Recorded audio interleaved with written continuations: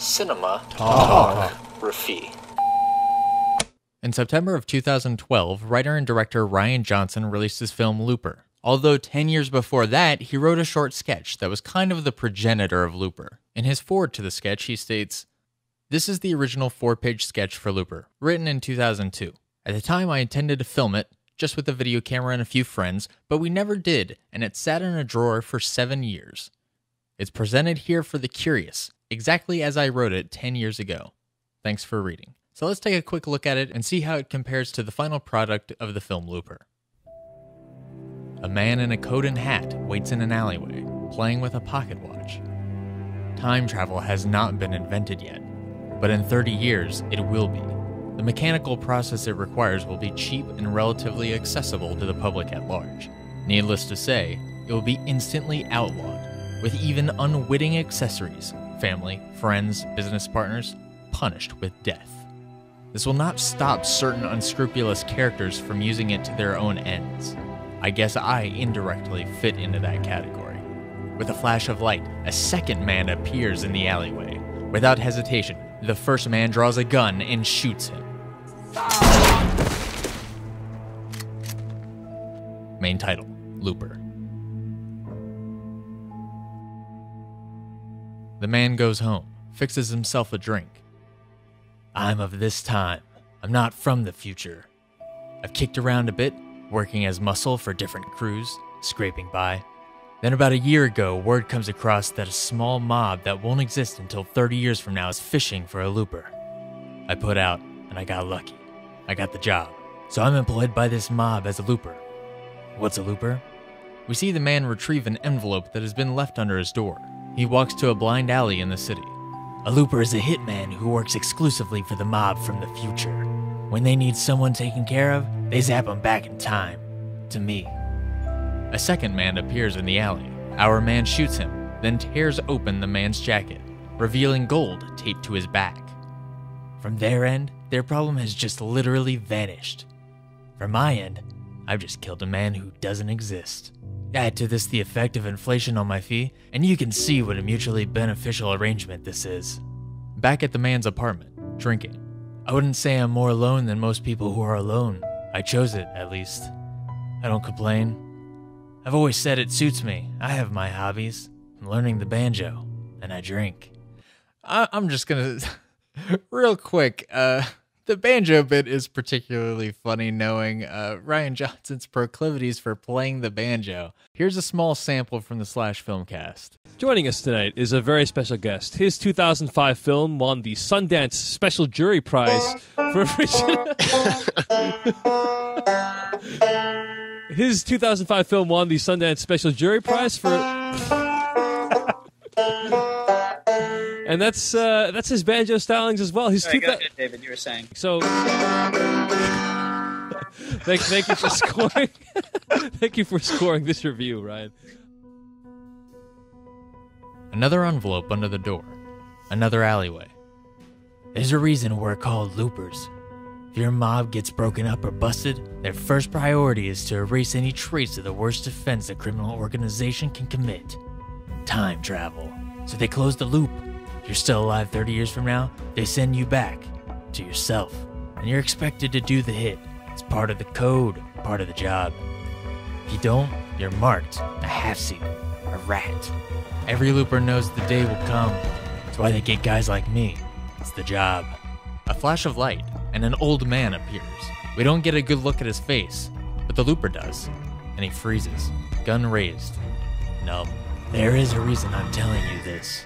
The old man runs. The looper gives chase. I couldn't do it on the spot. Weakness. If I let him get away, I was a dead man. As opposed to what? I'm not sure. They chase each other through the city. The old man gives the looper the slip, leaving an aged photograph. A woman in a hat at the beach. On the back, scrawled, John, 1513. My handwriting. Something I should know. Something deep and rooted in me. A flash of anger, of whatever it was. If I had any susceptibility to the trappings of proverbial righteousness, I wouldn't still be wearing this hat. The looper picks up the old man's trail and chases him deeper into the city. If I had a nickel for every verse from the good book I had gotten from a condemned man on his knees in an alleyway, live by the sword, cast the first stone.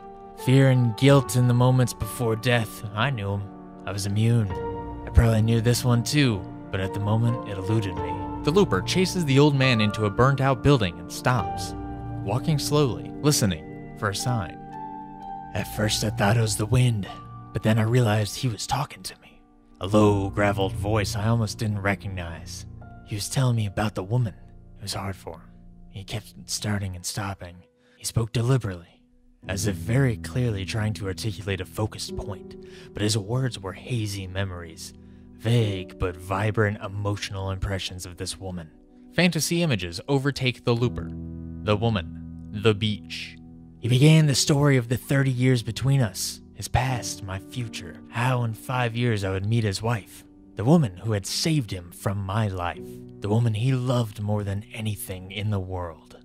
He told me about a beach, the retrieval of a parasol, the wind. Back to the scene. Footsteps clatter, the old man off again, down the street. By the time I noticed he had stopped talking, he had a good lead. Smart. More chasing. Women, or the realm of women, what they mean to men, I never expected to have that. I'm incompatible. My life at least is. Maybe I don't deserve it. Some recklessness took me. I wanted to put a fist through this life I'd built. Why should he die for it? I wouldn't. I won't. I won't kill him. We'll go into hiding. Hop a steamer to Havana. Run numbers, drink mojitos on the beach, that's what we'll do. I've decided. My mind's made up. He must know what I've decided, because he knows what I'll do, because it's what he did. So, why is he still running? Into a construction site, through the maze of stacked lumber and framed walls. That voice again, carried on the wind, and I felt a panicked urgency to silence it. I'm going to let you live, shut up. 30 years from now and I still didn't know to shut up when I'm ahead. The looper turns a corner and gets a 2x4 in the face. He goes down. The world slurs around him. He didn't say much about her. 3 sentences maybe. Incomplete ones. Specific sense memories he described. Physical details which out of context might have seemed obscene, but they were careful, specifically chosen. Small charges set to start an avalanche of extrapolation. He knew what a thin hand on the back of your neck meant. The woman holds the looper. Somewhere. It meant casual affection without direct motive. It meant she was sticking around. A Sunday love. I didn't love myself enough to even look for that. I felt her breath, steady and sleeping, on my throat, like he said. Offhandedly saving me, forgiving me my old life, trusting me in the new one. The cold world slurs back into focus. The looper rises painfully. If I found that, I'd give up everything I had for it, in a heartbeat. And I knew now, from this old man, I knew that I would find it, but not in Havana. Not on the run. In the distance, the old man, glancing back, running. I understood then. If I didn't kill him, I'd never find her. He'd have never found her. John 15:13, paraphrased. No greater love than this, to lay down your life for another. His gun has fallen in the scuffle. He picks it up and goes after the old man with grim purpose. For someone else, not yourself. Sure, I'd give up anything for the life of happiness. Who wouldn't? But he would die for her. Not for her forgiveness or love. He'd never see her again, and not even have memories where he was going. But the woman who had loved him enough to take him from what he called his life and put her hand on him and sleep against him, for her he would die. Across broad, barren sands, onto a beach, stopping at the shore, exhausted, the old man on his knees. Maybe this is why he ran, so I'd understand this, so I'd have time to understand. And now I did, and right on the money. Now he stopped running. The looper unbuttons his overcoat, swings it open, the gun in its holster, his pocket watch dangling beside it. I could feel her already. I could taste her. This was the last death I'd see. She had saved me from all of it. Now it was just her, and her love. And would I someday do what he did, and die not for my life with her, but just for her?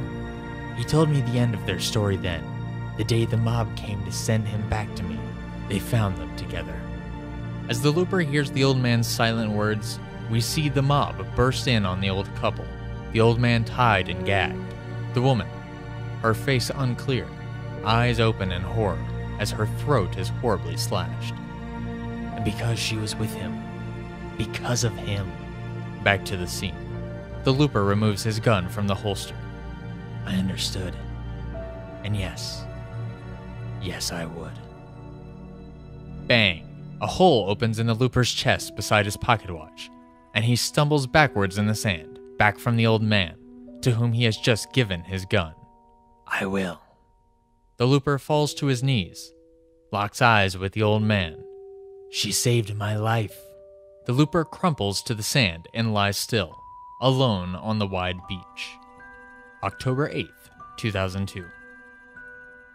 In watching back my reading, I noticed something unintended, albeit a logical outcropping of the underlying nature of this analysis.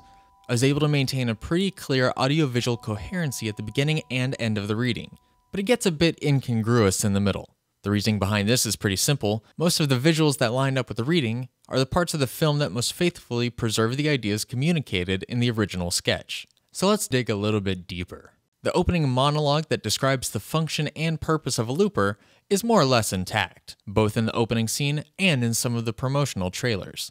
Time travel has not yet been invented, but 30 years from now, it will have been. They use specialized assassins, like me, called loopers. Which makes a lot of sense since it's a good, concise bit of exposition. Now, if we look more closely at the dialogue on the first page, we can see these yellow highlights are present in the opening scene, and these red highlights are almost verbatim. And all this voiceover additionally was kind of straight out of the short film. Some of the monologue has been shuffled around a bit, but the biggest difference here is the shift from Joe's introspective backstory and self-reflection to a focus on the world building of the film. There's a lot of time being spent in the sketch where Joe is telling you what he thinks amounts to his character, and the monologue effectively acts as an introduction to him. Whereas the monologue, as it was adapted to the film, is actually more of an introduction to the broad concept of a looper and the environment through which they arose. The audience is able to intuitively understand the character of Joe as a product of these conditions. In fact, a lot of Joe's backstory presented in the sketch never really surfaced in the film, but I think what is here can be inferred out of the film through nonverbal cues. We don't see how Joe first got his job as a looper, but the scene outlining old Joe's timeline feels like it functionally serves the same purpose. Joe's loneliness and his coping with that loneliness comes across in Joseph Gordon-Levitt's performance. Then you have some interesting minor adjustments with swapping his drinking to recreational eye drop drugs, which is really just an extension of Rian Johnson's approach to making a realistic future by taking elements of the present and past and culturing them into a familiar yet foreign variant. The movies that you're dressing like are just copying other movies. These goddamn 20th century affectations.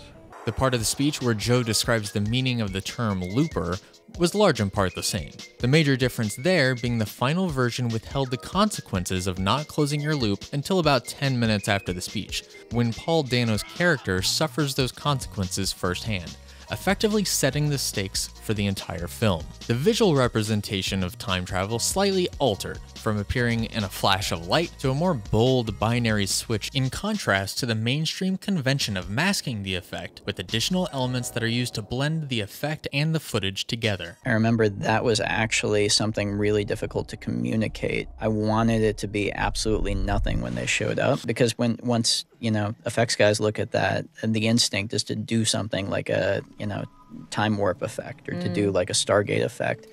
And I figured the one thing I hadn't seen that I thought would be more cool is just completely unadorned. They're not there one moment, they're there the next. You sure you don't want a little, little space ripple? Flare. A little puff of smoke? Yeah. We can do smoke.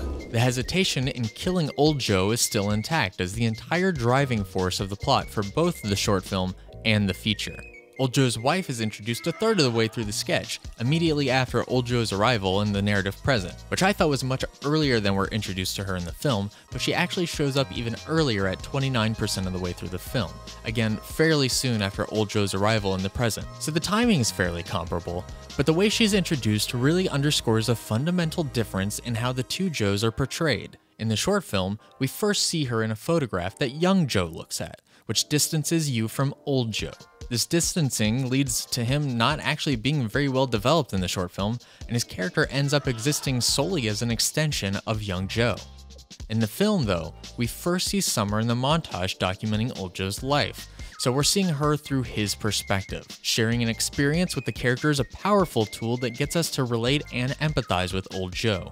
It helps establish the mirrored relationships of Summer with old Joe and Sarah with young Joe. We need something to make him human so that we understand his motivation as an antagonist, and so he can exist as a character unto himself. And there's no better way to do that than showing that he deeply cares about someone and binding that feeling to him. You could say they put the care into his character. Now this probably isn't intentional, but the lines, "my handwriting, something I should know," is brought up in the film, conceptually at least. In the short film, it's old Joe's writings describing something that should happen in young Joe's future. But in the film, it's reminiscent to when young Joe schedules the meeting in the diner by carving his arm. Maybe a bit of a stretch, but I feel like it's indicative of the residue that these broad ideas kind of stick around and end up in the final product. This is actually the beginning of an interesting split from the film.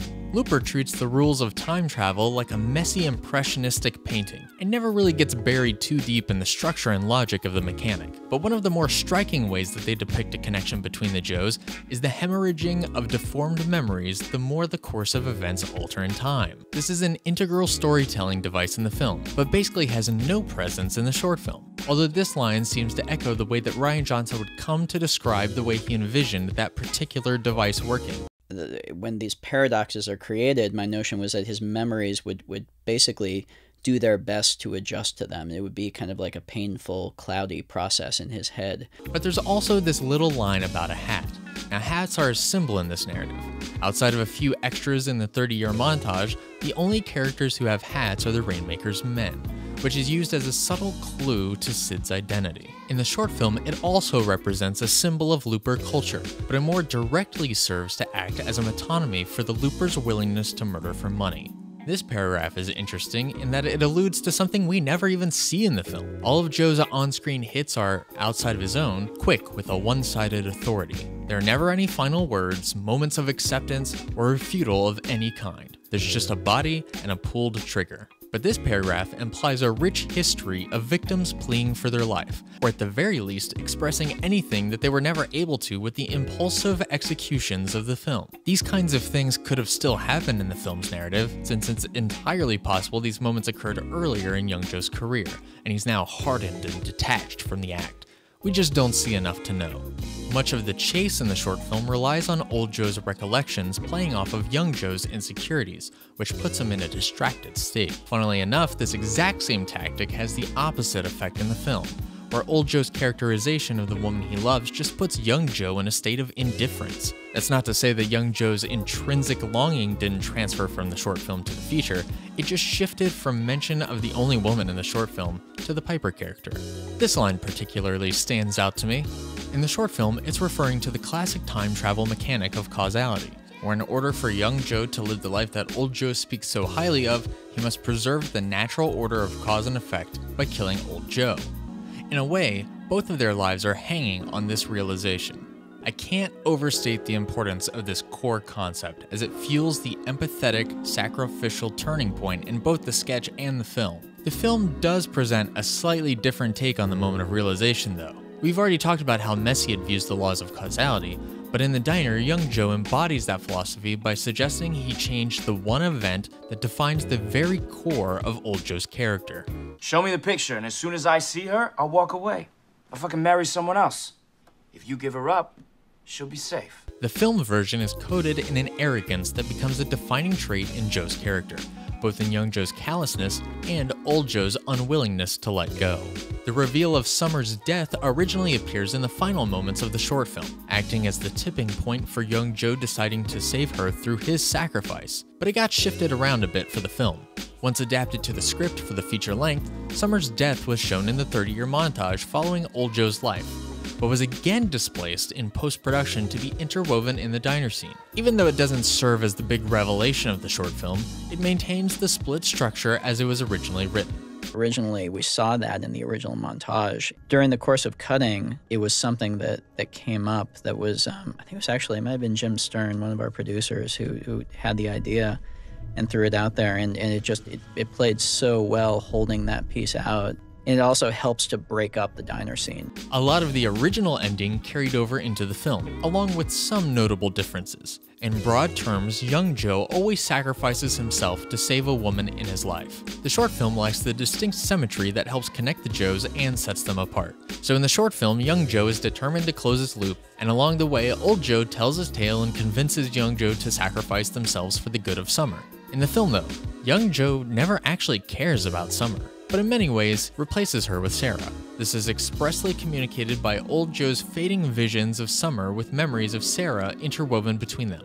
So both Joes end up on a mission to kill for their respective other. Old Joe tries to kill the Rainmaker to save his wife from being murdered, and young Joe kills himself to save Sarah and Sid from being murdered. But the parallels don't stop there. Just as old Joe created his own moment of departure by disrupting the timeline and escaping the closed loop, young Joe creates his moment of departure by sacrificing himself for another and disrupting the established Rainmaker loop. So even though the actions of both the short film and the feature length closely resemble each other, the meaning behind those actions vastly differ. All of this mirroring just goes to show that in many ways they're still the same person. But the major difference here being that young Joe has an arc where he learns to sacrifice selflessly, a feat he struggles with throughout the film. And that's many ways in which the 4-page short film outline compares to the feature-length film. But as with any analysis, there's always more to consider. If there's anything notable you picked up on, leave them in the comments. Then go watch Looper again.